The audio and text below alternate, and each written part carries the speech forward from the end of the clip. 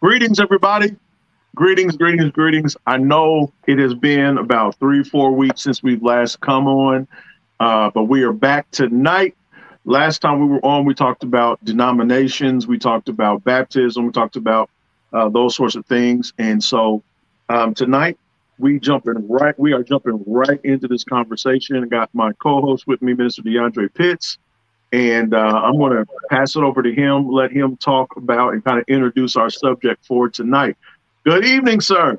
Good evening. How you doing? Good. Good. Like you said, it's been a while. It's been a long while. But, life goes on. And, life has been good for me. I'm hoping that life has been good for you. Yes, sir. But, I thought today that may be a good topic for us to discuss is generations.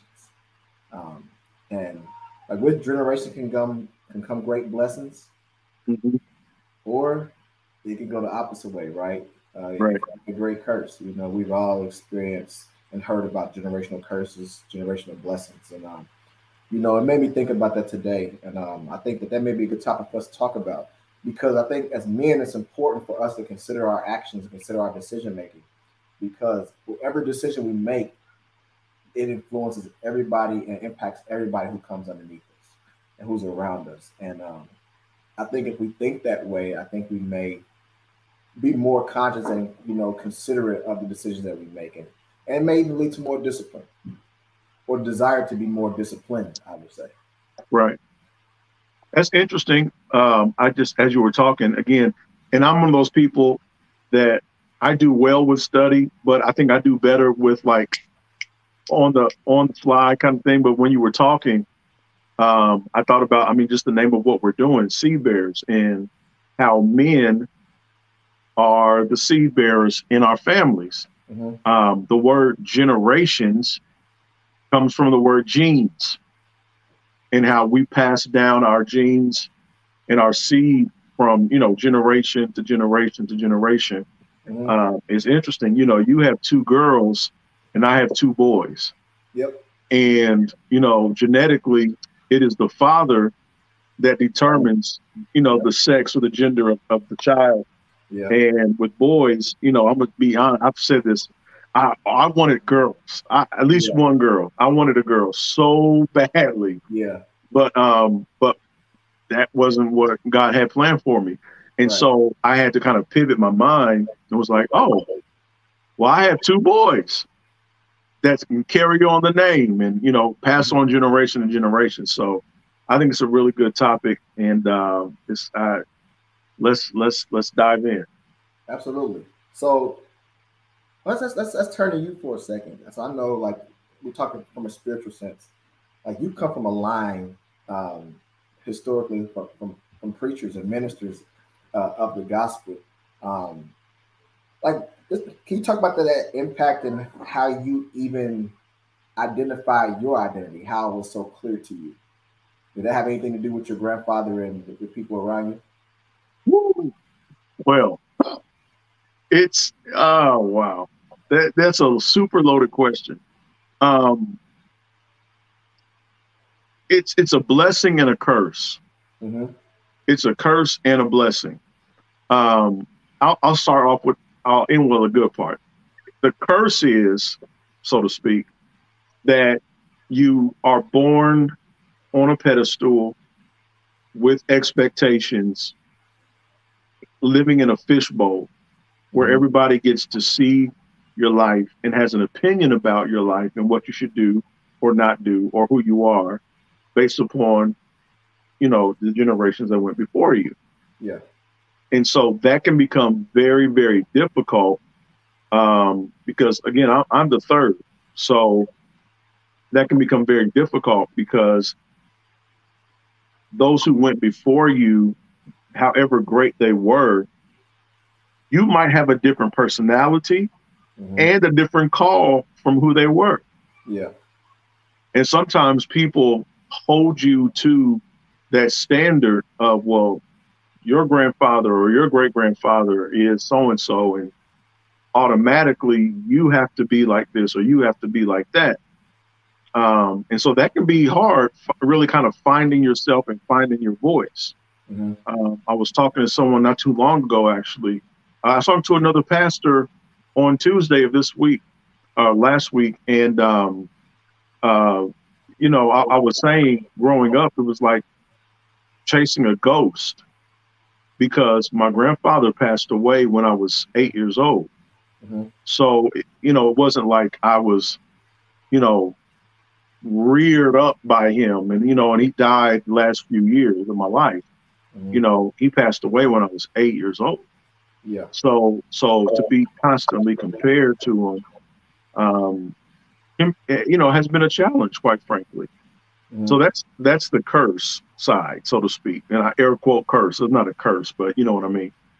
And then the blessing side is that just like with anything um, that has a bad side, there's normally a good side. So the good side is certain doors and opportunities are automatically open to me Yeah. just because of who my grandfather was. And Mm-hmm. so there's also good expectations, right? So for me, I happen to also be in ministry. So it's a little bit easier. And so people kind of give me the benefit of the doubt on certain things. Um, but it's important in either case, in either way, to find your own voice and find your own identity. And quite frankly, that's why I talk so much about identity, because that was something that I really, really struggled with Yeah. because of Yeah. Because it's like you don't start from scratch, but you start from scratch. that. Exactly. Because to your point, you're the third, so you carry the name. So there's already like people already recognize it, and it's like, oh, this is my expectation because you carry it.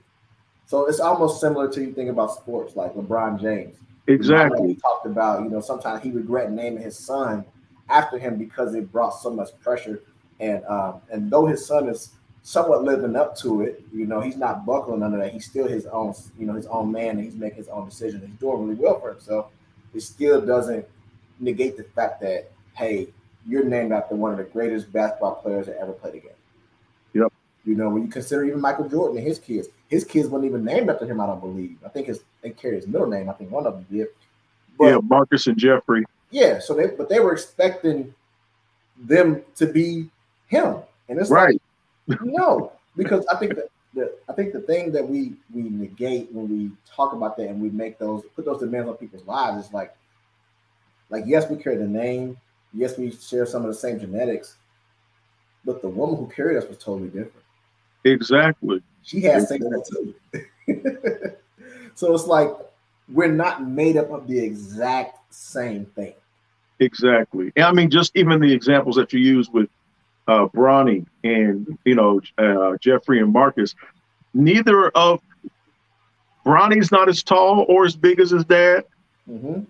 Jeffrey and Marcus are not as tall as their father either. Mm-hmm. Just from just a physical standpoint. Right. And to your point, it's like we automatically make these assumptions. Oh, you're going to be just like your grandfather or your great grandfather or your dad because you have his name and you look just like him. Mm-hmm. Didn't work for that. Didn't ask for that. Yeah. You know what I'm saying? Exactly. I think that's a tough part. Now, granted, I wasn't named after my dad. Now I carry the last name. Sure. So I would tell you. So me and my brother, my dad had 7 kids, but me and my brother are the only 2 to carry the last name in our line. The only 2. Now picture that. Now look at it from a generational standpoint. Mm-hmm. So my grandmother's kids, so her grandkids, I think there may be one other, but he may be like decades younger than us. But even through that entire generation, me and Devon are the only 2 to carry the Pitts last name. There is no one from the oldest grandson, and then Devon would have been the youngest. There is nobody else. Wow. Nobody else to carry it. And even with that, me and him was talking about that one day because actually we was at Micaiah, their youngest daughter's dedication service. And like the more they kept saying the last name, the more emotional I got, because I'm like, nobody really understands the weight that comes with that. Because if it weren't for these 4 little girls, and like me and Devon decided not to, have kids, that was it. Yeah. That name was dead. So these little girls are so special to me because they get to carry a name into a generation that no other cousin could ever imagine, because we're the only 2 that carried it. Wow. And so, like, and then considering our past and our history, like, my dad has certain struggles that he never really overcame. He wasn't always there completely. He struggled. He had his reasons. He struggled with drug addiction and things of that nature. And I understand his story. And he thought he was doing us a service by not being around and letting us be exposed to that, though we still needed his presence. Yeah. Right.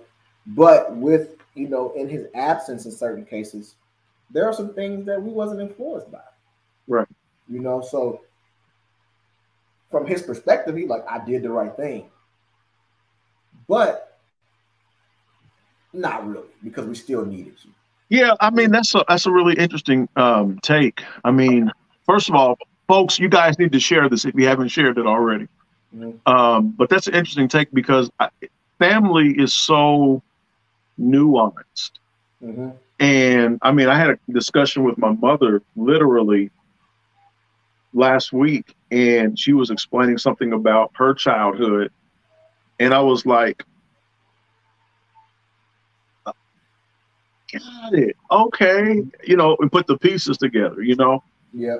And it's funny because, like you said, your father in his mind thought he was doing the right thing. But the question now becomes, but at what cost? Right. You know what I'm saying? It's like, yeah, in your mind, you feel like you're doing the right thing. And I'm sure a lot of parents, not just your father, but I'm sure my parents could probably look back and go, I thought I was doing the right thing, or I did the right thing as far as how I saw it.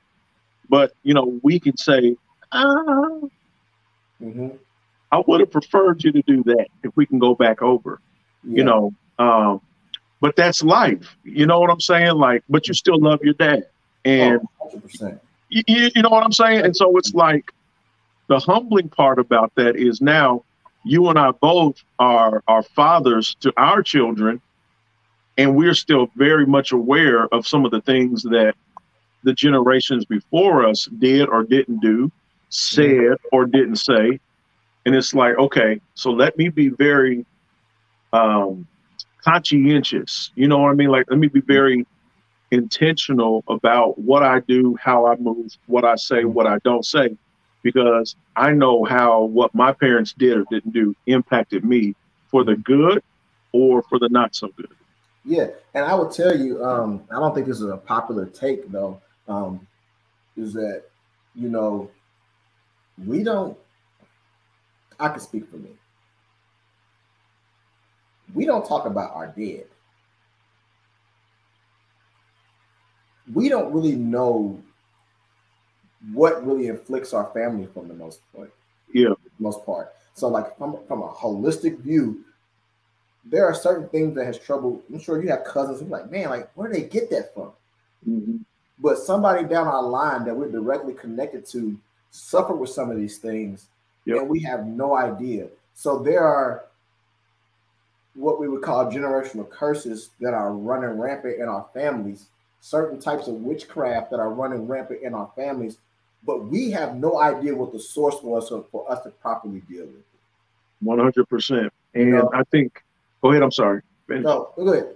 No, I was going to say, I totally agree with you. And I think the origin of that is couched in, I know this may be a stretch, but at least for African Americans, I think the origins of that is couched in our oppression 150, 200 years ago up until now. Yeah. It's like, don't talk back. Because if you talk back to the master, you're going to get us all in trouble. Or, just do what you're told. you know, and it's those generational things that we just pass down. I mean, the thing that my mother and I were talking about the other day was she was saying, well, my father, you know, said X, Y, and Z, and that's why I did X, you know, A, B, and C, you know, and it's like, you got to think, okay, so her father grew up in the early 1900s, you know, raised by his parents who were maybe a generation or 30 years maybe removed from slavery. Yeah. You understand what I'm saying? Like, technically speaking, slavery wasn't that long ago. It really wasn't. That's 18, so crazy to me. 1865. I mean, I know nobody alive today was ever a slave. I understand that. Yeah. But we're talking about 400 plus years of institutionalized slavery. Yeah. And then even after the abolishment of slavery, you go into Reconstruction and then Jim Crow and then segregate. I mean, so it's not like, okay, slavery's over. Okay, it's all done. Everything just vanishes. No, you have people who suffered and lived through certain things and developed certain mentalities and mindsets and, you know, all of that stuff. And it gets passed down from generation to generation to generation. And sometimes we don't even know, like you said, to your point, you might be wrestling with witchcraft or wrestling with something that's like, why am I struggling with this? And you know, the crazy thing is that sometimes we have artifacts from our previous ancestors that is witchcraft. Yeah, 100%. We hold so near and dear to it because it was our ancestors. But it's like, but what if that is the snare in your life? But you don't really know. Right. Like, because let's be honest, a lot of people, and I'm not gonna say I'm the best at it, but symbolism, we're not that aware of stuff, you know, and it's not even about symbolism, but that's why we think the devil has all these horns. Right. Symbolism. That's how we depict him. But in reality, with a red tail. Yeah, like that's how we depict him. And that's why people have the wrong idea of who's talking to them, because they're expecting a red horned guy with a tail, like you said, and it's like, no, he looks like you and me. He has a beautiful voice. Like he was made beautiful. You know, you just made me think, because, like you said, you didn't use this word, but the word that I want to use for what you're describing is the word soul tie. Yeah. We get soul ties, like you said. Oh, well, Mama gave this to me. You know, great grandma always had this little statue, or, you know, or whatever. And we don't. Oh, it's great grandmas, and but do you know that great grandma was a witch? Yeah, and that's hard to hear. Right. That's hard to hear because, like, how dare you say that about my grandparent? Like, she loved me. Yeah, just because she loved you doesn't mean she was tied up in the right stuff. And that's in every family, and that's tough to hear. Like, some people, like, I found out about certain struggles in my family, and I was low-key offended that they were talking about my people like this. But it was true. They overcame it, but they still dealt with it. Right. You know? So it's like, it's so important to understand the truth about your line. And, you know, it's interesting, you know, because, like, as you were talking about that, it made me think about Israel. Mm-hmm. They never lost sight of who their forefather was, because the blessings and the curses came by who their forefather was. Right. Even to this day, if you see people walk around and they say, "Oh, I'm from the tribe of Judah, I'm from the tribe of Reuben, I'm from this," they never lose sight of where they descend from. They're always trying to tap into that, because they have to realize that the blessing of the curse comes from there. Right. So it's interesting that we now, like you said, dealing with slavery and all these different things and all different things we picked up in those historical experiences, that we don't want to talk about it because it's too scarring. It's too much. But when you think about it, the way we parent, you know, the way we deal with people around us, the trust issues that we have, all really stem from those stories that we're not willing to tell. And and it hurts us so bad that we're willing to allow every generation to feel the wrath of it. What goes on in this house stays. Stays.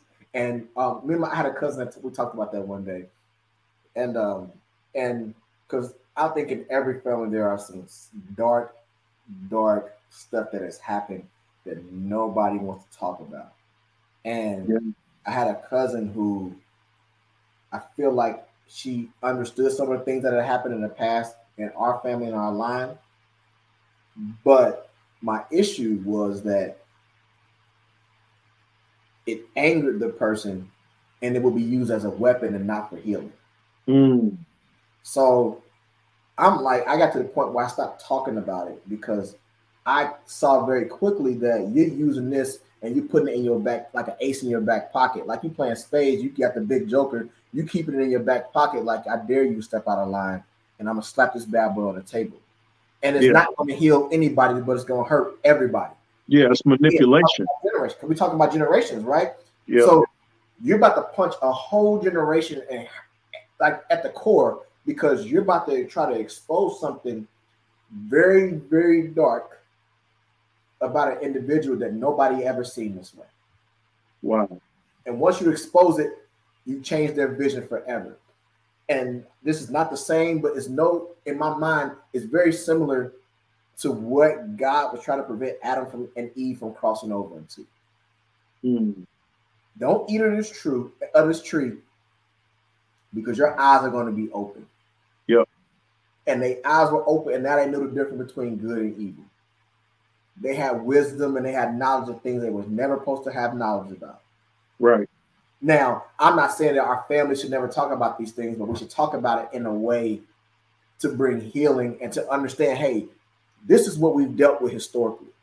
Right. You know, like if I never knew my dad dealt with alcoholism and dealt with drug issues, I probably wouldn't have known to stay away.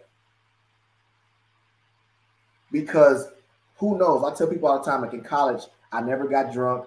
I never smoked weed, none of that stuff. And people are like, you didn't never try it? I'm like, look, I know my family line. But all I know is knocking on my door waiting for me to just be so curious and try it. And next you know, I'm hooked. Right. That's how I thought about it. So I'm like, I'm not going to give it a gamble because I got things I got to do. And I'm not trying to go that way because even the one who's suffering from this doesn't want me to be that way. So I got to try to go a different route. But it's just, man, I just wish there were things that we would be taught about our generational, our ancestors that would help us understand just more of what we're really dealing with. But the fact that we keep it away, we don't really learn that well. I totally agree with you. It's I'm sitting here thinking like what keeps us from having those conversations really is pride. Oh yeah, 100%. Quite frankly, you know what I mean? But it's like pride unto death. You know what I mean? Like, to your point, how many things could be circumvented and prevented if our grandparents, our parents would just talk? Yeah. Just son, sit down. Let me tell you something.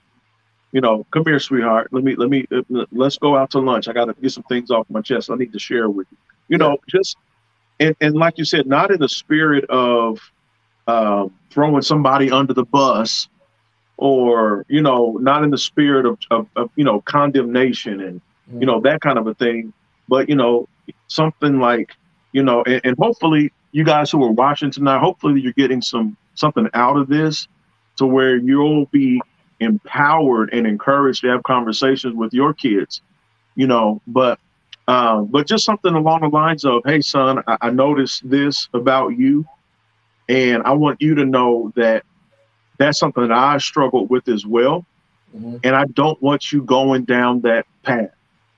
Yep. You know, something as simple as like yesterday, the other day, I take my son to school, Christopher, both of them to school, and pick up Christopher every day. And I'm thinking, okay, he's about to be 16 in December. He's about to go into another year of high school. You know, this is gonna go by so fast. I wished I would have had somebody to tell me about credit cards and interest rates. Yeah. So I'm already beginning to have a conversation with him. I'm like, you know, Christopher, do you know what a credit card is? Do you know what interest rate is? Let me tell you how they get you. You know, you're 18 years old and they send you a credit card in the mail with a $3,000 limit, and you're a college student. You don't have a really good job. So what are you thinking about? You're thinking about food and clothes, but you always got this card to swipe, to swipe, to swipe. I said, here's how they get you. They got these little small minimum payments that do nothing to your principal. And then you're just paying and paying and paying and paying. And then you max out a card and then you go get another one. Like, I wish somebody would have told me that. Yeah. That's real. You know what I'm saying? And I mean, I know that's not necessarily spiritual per se, but how many families are suffering financially because they consistently make bad financial decisions? But, you know, but what you said, I think it is spiritual because you talk about that. Yeah. So think about it. There are generations of people who are still yet to see their first homeowner in their family. You're right. You're right. Everybody's confined to the apartment thinking because, oh, I'm so far in debt, I can't afford a house payment. Not realize that it's pretty much the exact same. Like, you're paying $900, $1,000 for a 2-bedroom apartment. Yeah. If you would just buckle down and get your credit in order, you can afford a house. Yep. And trust me, I've had conversations with friends, or recently, one of my friends saying that she was looking for an apartment. I'm like, have you considered a house? Oh, I don't think I'm ready for that. Why not? The same payment you about to go give somebody at a rental place, you can literally go find a house, already have equity in it, and you got kids. You change their future. Exactly. You change their baseline. And that's, again, we'll talk about it. There are things like, even with stocks and stuff like that, like I dabble in it. I don't really understand it that well, but you best believe I'm going to educate myself to see how this really works and how I need to go about it, so that when it comes time for my daughters and my future kids, however many else come at this point, they have a different baseline. You know, man, I just bought this book about a month ago. Yeah. Listening to one of my elders. It says, Your Investments, 1990, Guide to Your Investments, 1999, and by Dun and Bradstreet. And it breaks down income plus appreciation, convertibles, junk bonds, mutual bonds, you know, all this stuff. And the point I'm making is, to your point, it's like we've got to educate ourselves so that the those that are coming after us, like I believe that my sons, like I believe their basement should be right here. Yeah. Yep. You understand what I'm saying? Like their lowest level should be at my peak. Yep. I heard you preaching that. You always said that your ceiling should be their floor. Yes, absolutely. And I'm not just saying, like, I really believe that. And so it's like at 40, I'll be 42 in November. I'm thinking, okay, what am I going to be doing in the next 20 years so that my sons can be like, man, my dad did this, he took care of that, da da da da. And shucks, in 20 years, I'll be 60. That's not old. You know what I'm saying? Like, I'll still be able to enjoy life, but I want to be able to enjoy it without the stresses and set my sons up for success as well. Absolutely. And I think what people have to understand is that your generation can be blessed now, and you can take it, you can take it back a step. Like, just because you're here now doesn't mean you stay here. Exactly. Your decisions impact the rest of the future. The people who came before you, who put you in a good position, did their job. Now, what are you going to do? And too often, Lord help me, because I'm seeing it so often in our community, is that you see grandparents, parents work extremely hard to set their kids up, and that third generation wants to be in the struggle so bad that they lose everything. They lost all the momentum for the family. And I remember it was a video I watched a long time ago where this guy talked about his great grandfather walked to work his father rode a bike. He drove a car. His son will drive a car, but his grandson will ride a bike, and his great-great-grandchildren will be back walking. Pretty much talking about how, when people inherit certain things, it loses its value, and people end up losing it because they don't understand the work that it took to get it. See, two things, particularly in our community. And this happens even in church circles. We have this affinity towards, I pulled myself up by my own bootstraps, and you're going to do the same thing. Mm-hmm. I hate that. And I get that, right? I really do. I understand that because you want to pass on work ethic. You want to pass on a sense of hard work and value and, those sorts of things. I understand that. But I also would rebut that and say, well, that's the benefit of having a father. Yeah. Or that's the benefit of having not necessarily a father, but just someone to who can even pass down a blessing. Yeah. You understand what I'm saying? Like, why does my children or grandchildren have to suffer the way that I did when I've suffered and can give them something that will put them 5, 10, 20 years ahead? Absolutely. That doesn't make any sense. So I'm going to tell you why I hate it. And I know hate is a strong word, but I really do hate it. Yeah. Every group around us, every other community around us don't do that. Exactly. On average. We Yeah. know there's some random stories here and there about, I think there was a guy who had a big fortune and he ended up giving all his fortune to like some type of charity and telling his kids that they should work. That's just crazy. But I hate it because you can set Christopher up really well, but still make him work for the full access. Exactly.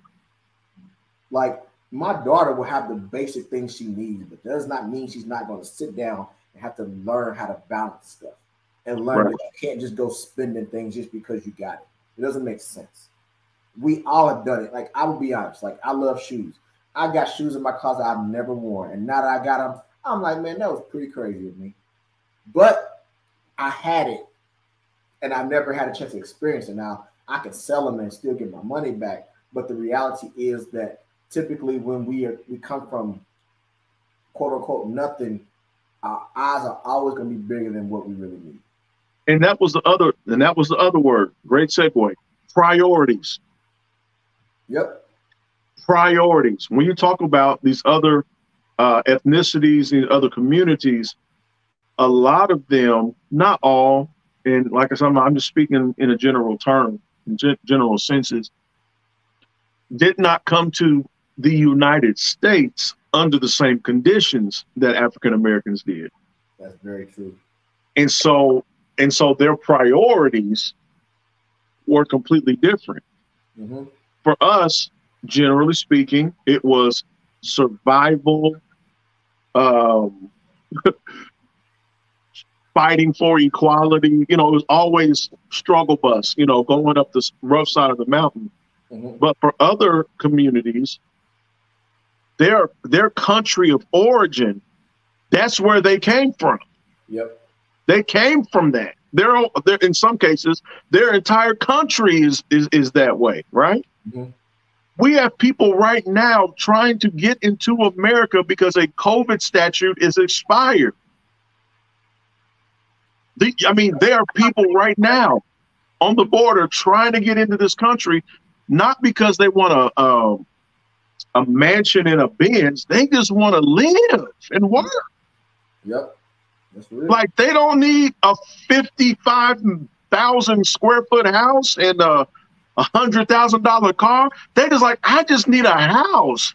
I just need some place where I'm not worried about getting killed because these gangsters are after my daughter.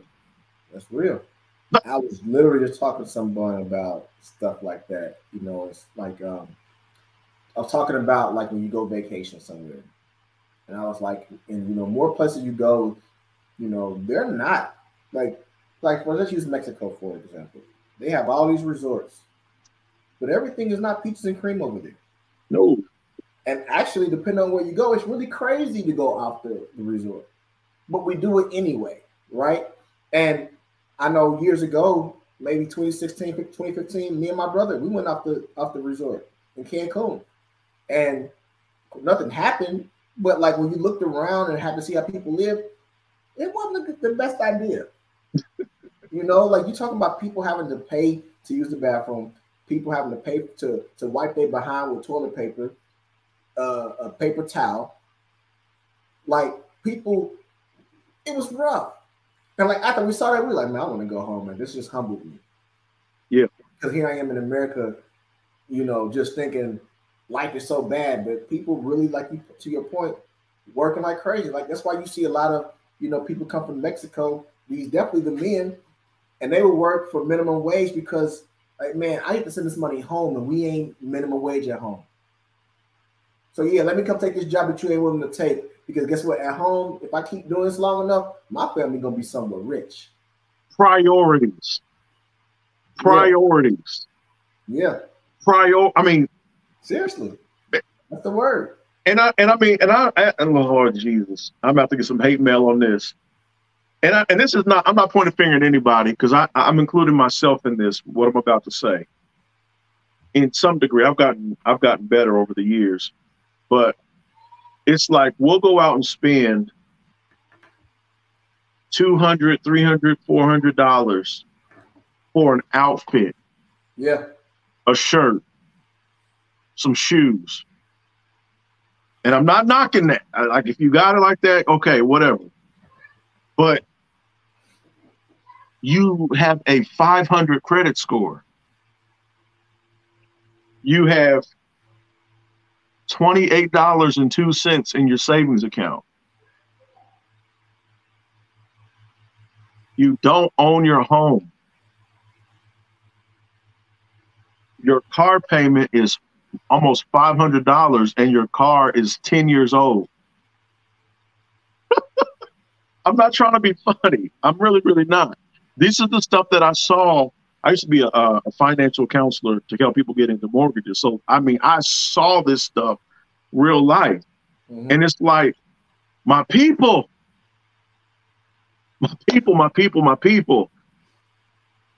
We got to get our priorities together. Yeah. Because just because you look good and you flossing and you know, bling blinging and all that other stuff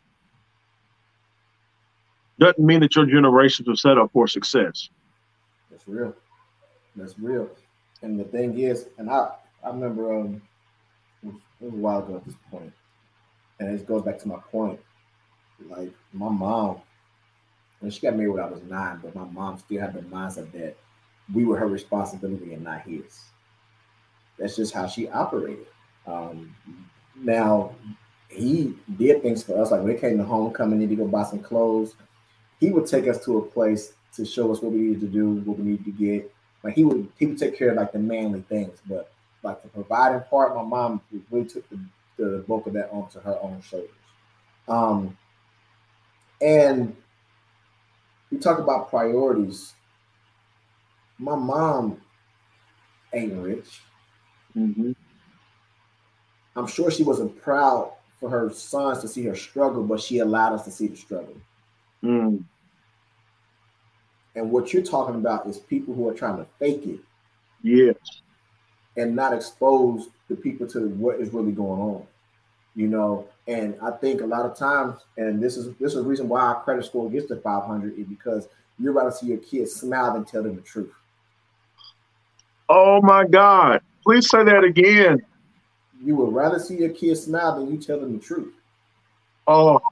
Like, and my mom, I'm not gonna sit here and say that my mom wasn't a victim of that too, but it got to a point where it was like, oh man, we see where we really are. Like she was never the mom to be like, oh, we got everything we need, we good. Like, no, my mom will share stories of where we really didn't have it at all. And she told a story at church, Apostle, and me and my brother was embarrassed. We were like, how dare you tell that story? But that was a major blessing followed me. And so I'll tell it because I know she's not ashamed of it at all. So no lie, Apostle, we were kids. We were old enough to know what was going on. And we walked in the Kroger with like $7. She was like, she had us by the hand. And she was like, we're about to go in here and get a protein, a starch, and a green vegetable. In my mind, I'm like, not with $7 we ain't. There's no way. Like, it's just not possible. We got fish sticks, potatoes, and like broccoli. And no lie, Apostle. Because my mom, like, she gonna make it happen. Like, this woman was in faith. I mean, she was tapped in. Like, she was in it. And no lie, everything we rang up started to ring wrong.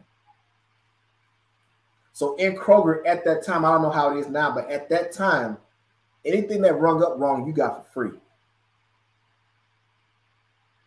Apostle, we walked out of there with a protein, starch, and the green vegetable, and me and my brother had lunch money for the rest of the week. Wow. She allowed us to walk with her in the struggle. Yes. But her faith never waned. But see, you I think you and my mom were related because we wore hand-me-downs. Oh, yeah. We wore garage sale stuff. My mom shopped at the cheapest grocery store. And, you know, we never really had like snacks. It was always like the most necessary kind of stuff, you know. And like you said, she did not allow us to, I mean, she allowed us rather to see, you know, the struggle. You know, she kept us in church, Bible class every Tuesday night, Sunday school, and, you know, Sunday service. Like, my mom was the GOAT as it relates to that kind of stuff. And so I think that's where I get that, you know, we got to have priorities straight, right? But at the same time, I mean, there's a balance to that, obviously. I mean, you want to take your kids on a nice trip sometimes too, and da-da-da-da-da. But here's what happens a lot of times is, to your point, we don't want to tell our kids the truth.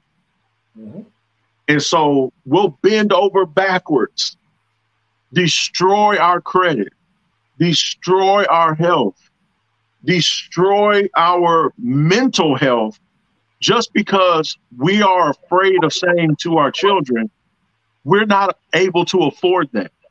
Yeah. And we're not going to do that right now. You're going to do this. And we're no less than the family across the street. We're no less than the family down the street, because here's that word again, priorities. So it's like, I love you, you love me, we're a family, and I'm going to pass on the more important things, right? And again, I'm not saying we should take a vow of poverty, you know, but at the same time, so often those of us in our community just we become, because there's residuals to that kind of thinking, right? Yeah. Mentally, not just, so it's like entitlement. I used to be a mentor at an elementary or middle school, and I'm like, I ain't got no hair up here, but if I did, I'd be pulling it out, because some of these children do not have any sense of respect. They don't have any sense of priorities. And it's because their parents aren't parents. And let me stop right there before I say something I shouldn't say. No.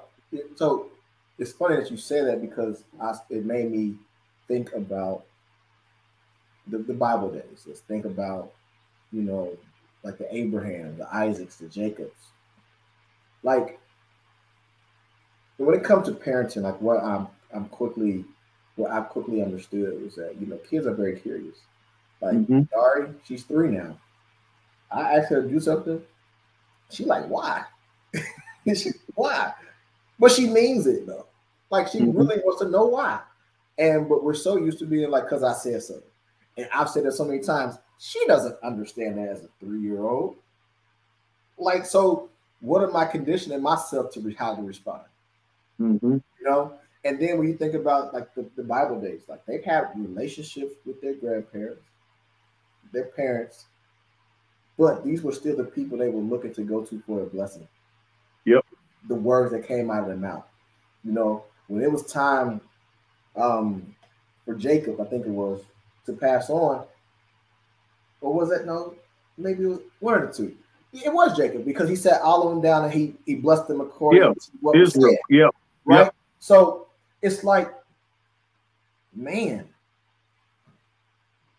what are we doing? Like, why are we wasting time? Like, why are we withholding the blessings? Why are we refusing to adjust to change the course of our family? We may not live to see it, but they will. So even consider the wilderness. Moses leading people knowing that none of the people who was in that generation could cross over. But there were some people who were still going to carry the name that had to cross over. Yeah. So it's like the truth, like we can't allow not telling our generations the truth, stop them from changing the trajectory of the family. Yes. That is what's happening. And it's easy at this point not to be a parent because we let everything around us govern the way we parent. Yep. Or we weigh the pros and cons of kicking the dad out the house. What's the government benefit? It's better, man, that you're not here to be a father than it is if you stay here financially.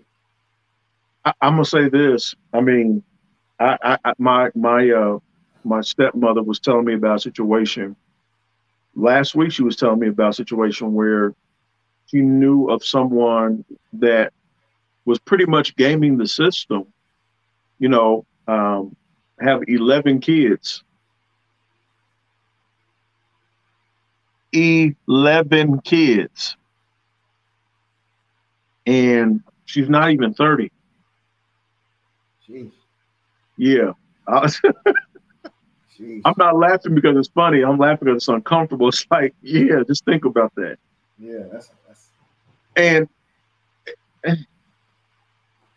it's stuff like that. Like you said, what am I teaching my kids?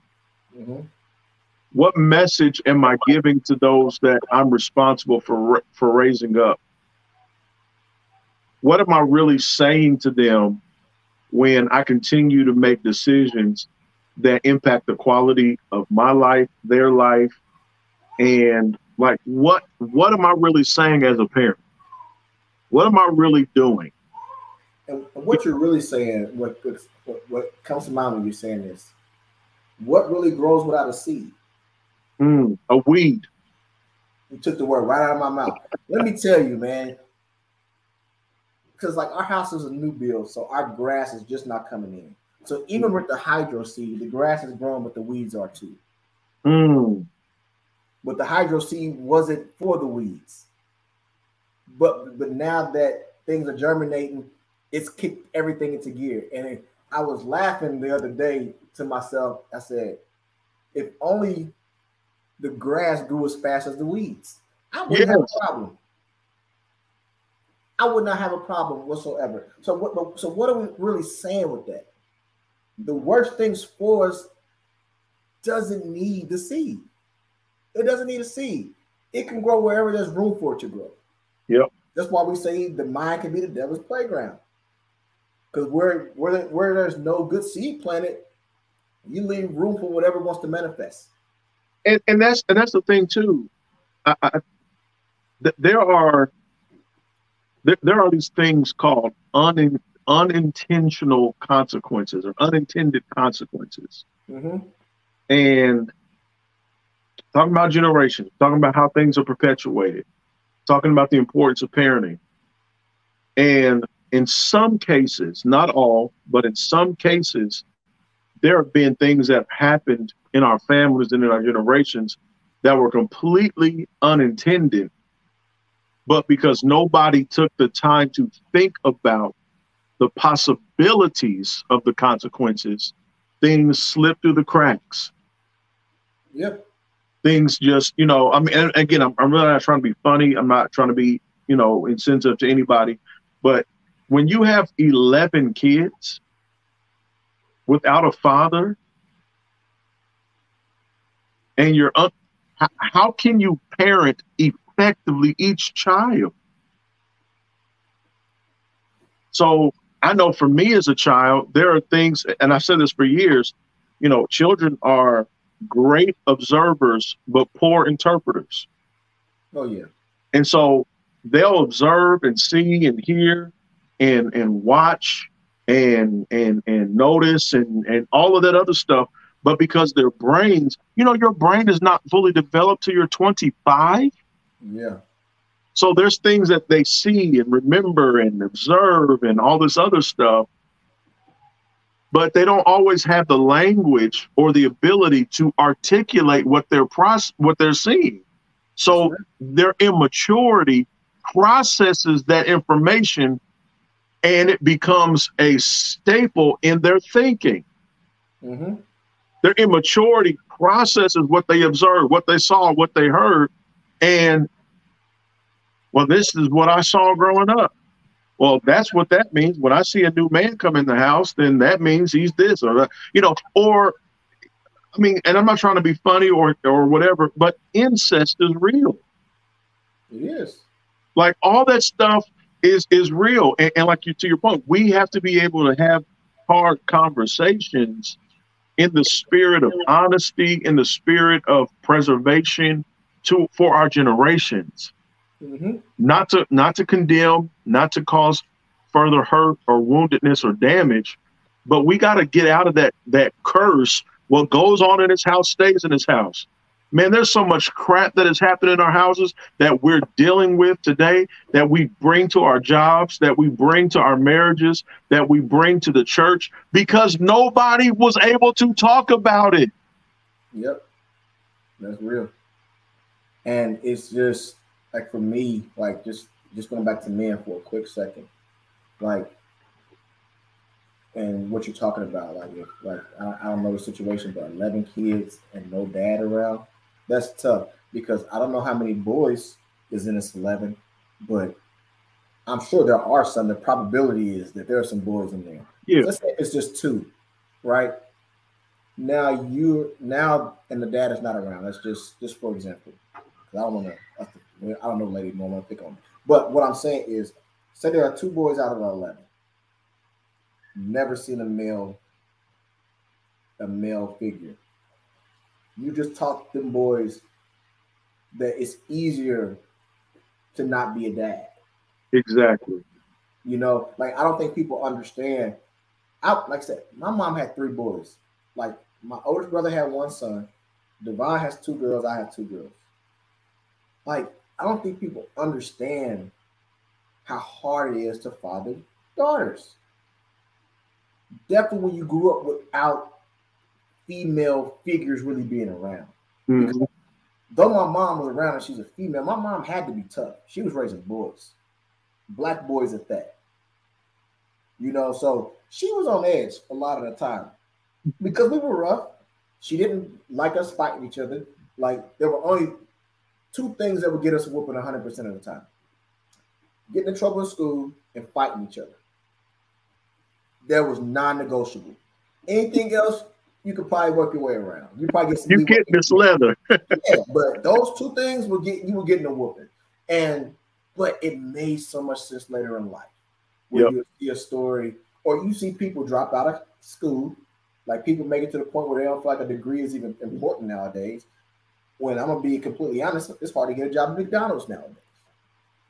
So it's like, and then when you see a story, you know, I'm a teenager, I hear a story about these brothers fighting and a brother killing his own brother. Yeah. So the stuff made sense, you know, that she was really hard on us about those type of things. But like trying to raise daughters, and there was really no feminine figure around other than my mom, my grandmother, my great grandmother. I have aunts, but they tough too. So like trying to allow them to teach them to really express themselves, even my wife, understanding her in certain aspects. Mm-hmm. I didn't grow up with women like that. Yep. So like you're sitting here making a big deal of this. I'm like, oh, this is a regular day to me. But it's like, but you gotta understand where she's coming from. Right. Yep. So like now God has made He blessed me with two beautiful little girls. I love him. They're so smart. But he's made me have to look at the life of a girl, Wow. of a young woman, and really understand their value, understand how they should be treated. Because as a young man, and you're not really seeing this respect given to women around you all the time, what do? Naturally, you go disrespect somebody else's daughter. Right. 100%. And he ain't going for it, depending on who he is and how active he is, and depending on even the presence of the father, she ain't going for it. I was going to say this too, because I was raised similarly to you, and just the sensitivities of even your wife. Yeah. Like, because your mother wasn't talking to you probably about women things. You know what I'm saying?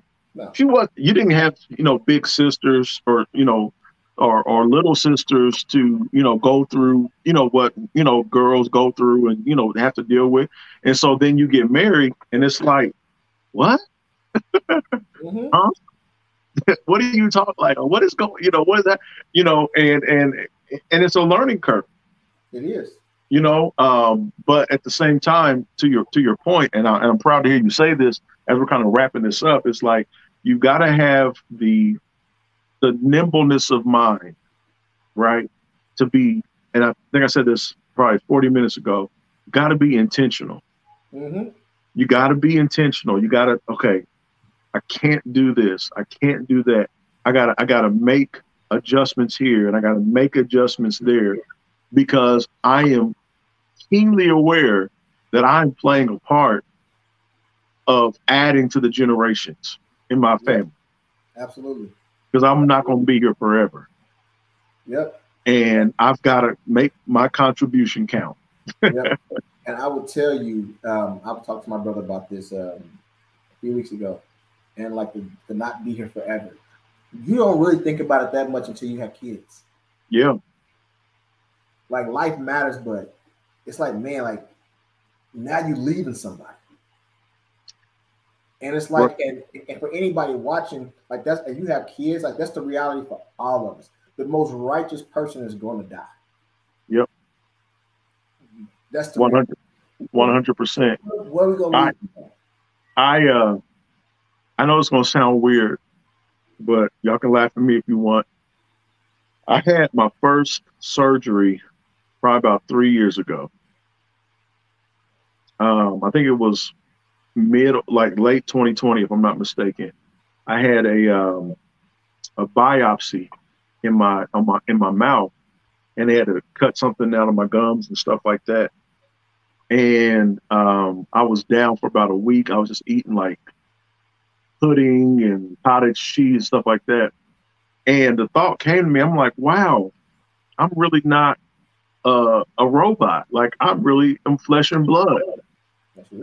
You understand? Like, I know that sounds crazy, but it's like you never think of your mortality or the fact that you can, have high blood pressure, or, something can go wrong with you physically until you get older and have some experiences. And then you think about just the importance of taking care of yourself for your daughters, for my sons, for, my grandkids that aren't even here. All of that stuff, so. Yeah. So I know we got to go, but to your point, I got to tell you this. So when I first got up here, I told you I got a primary care physician.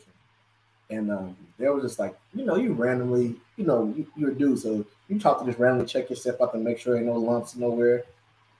I'm just doing that. And like in my neck, like right here, I felt this small lump. Movable. But I'm like, okay, never really felt that before. So now I'm like, I don't even want to remember it. I don't want to deal with it, but I don't even want to remember it. So I remember being at the doctor one day, just randomly bringing it up. And he was like, he felt it. And he was like, I'm like, is it a lymph node? He was like, I don't know if it's a lymph node. He said, but let's go get an ultrasound on it. So I'm like, shoot, this is about to go left. So, and they send you over there to schedule it. In my mind, I'm like, this needs to happen today. Right. Yeah. Like, no, this is like a Tuesday. They'll nowhere see you Friday. That ain't good enough for me. You sent me home with all these thoughts in my mind. And there was one moment I had on the couch where I'm like, man, like, I don't know what this is. I don't think it's nothing, but what if? I'm like, man, I don't want to leave y'all. And I told my wife, I said, man, I know you can do well by yourself. I said, these girls need me. And I was emotional about that. I'm like, man, these little girls don't understand. Like, they need me here. And I thank God everything turned out great. But the thought came to mind, like, man, one day I really have to leave them. Yep. I really have to leave them. And as much as I love the Lord, we don't know what that preparation looks like. Like, we have no idea. Yep. And, you know, people are, I can't wait to see him, but that's easy to say in theory when you're healthy. Exactly. But it's another thing when you're 3 days away. Real talk. Real talk. We're going to talk about that later. Yeah. Well, wow. What a note to end on. What a note to end on as we're talking about generations. So, folks, listen, we pray that you were blessed by this conversation. We pray that we spoke to some things about where you are as a father, as a mother, as a grandparent, an uncle, a niece, wherever you are, whatever part you play in your generations. We really hope that you got something out of tonight's discussion. Listen, we want to give you an opportunity to be a blessing to the Empowered Life Network. As you can see on the screen there, those are our methods in giving. You can give via Givelify. You can give via PayPal. You can give also via Cash App. The handle is $ELNetwork, $ELNetwork for Cash App. We want to make sure that you have the opportunity to sow into good ground. As we've been talking about seed, as we've been talking about generations, as we've been talking about those things, we pray that you were blessed tonight. So again, thank you so much for joining us. Thank you for being with us. We pray that you will share this with someone, share it with your wife, your husband. Just share it on your timeline. Let somebody know, like maybe we said something that you've been feeling, or maybe you have been wanting to say to somebody and just didn't know how to say it. Maybe just share this, maybe let this be a conversation starter. So again, thank you so much for joining us tonight. Be a blessing to the ministry. We love you. We appreciate you, and we'll see you next time. Bye-bye now.